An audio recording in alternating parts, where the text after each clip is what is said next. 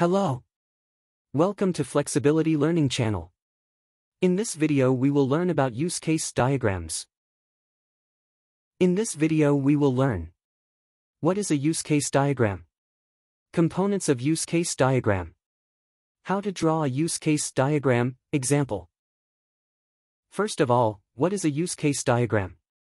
Use case diagram is a behavioral diagram in Unified Modeling Language, UML. It shows the interaction between actors and the system. It provides a view of functional requirements of a system. It is commonly designed during the early stages of system development. Moving towards the component of use case diagram. First component is system boundary. In use case diagram, system is developed within a system boundary. System boundary is exactly like this rectangle shape. Next component is actors. Actors represents external entities such as users, other systems, etc. Actors present outside the system boundary. Actors are represented just like a person. Next component is use cases. Use cases represent the specific functionalities or services that the system provides to its actors. Use cases are present inside the boundary. Uses case are represented by ellipse shape. Next component is association. It is a line which connects actors with use cases. It means the function which actor is going to perform is represented by this line. It also shows which actor perform which function. Association is represented by simple line as show. Next component is generalization. Generalization means that one uses case have properties of other use case. For example, we all are our parents' children, and we all have some properties which we have gained from our parents. So generalization is same as inheritance. In this one use case, say child, inherits some properties from other use case, say parent.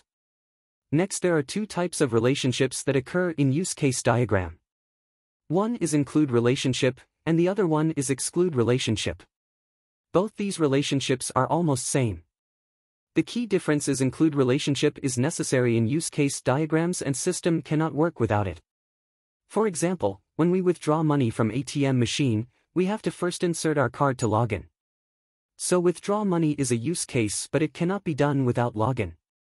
So withdraw money and login both have include relationship. On the other hand, when we take money from ATM, it gives us choice to take a remaining balance receipt or not. This is exclude relationship, it means it is optional. Whether we like to have a receipt or not.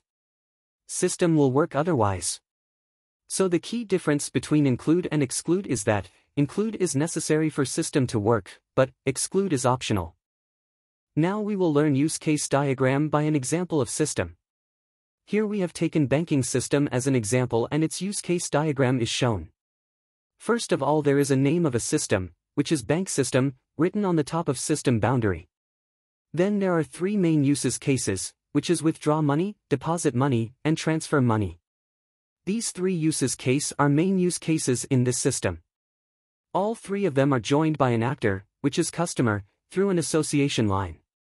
It means customer is performing all three functions. He can withdraw money, deposit money, and transfer money.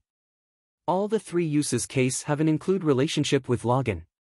It means these use cases cannot be performed without logic first. As I have already told, include relationship is necessary in system. So login is necessary. Without login, system will not work. There is also an exclude relationship of take receipt with withdraw money. It means when customer withdraw money, he has a choice to take receipt or not. This exclude relationship will not harm system in any way. Then there are two actors on the right side of system, one is bank staff and other one is accountant. Notice that there is generalization relationship between bank staff and accountant. It means accountant has some properties which he inherits from bank staff. In easy words, bank staff perform duty of bank, and accountant also perform duty of bank. So they both have generalization relationship. This was all about use case diagrams. If this video was helpful, please do like this video and subscribe for more learning videos.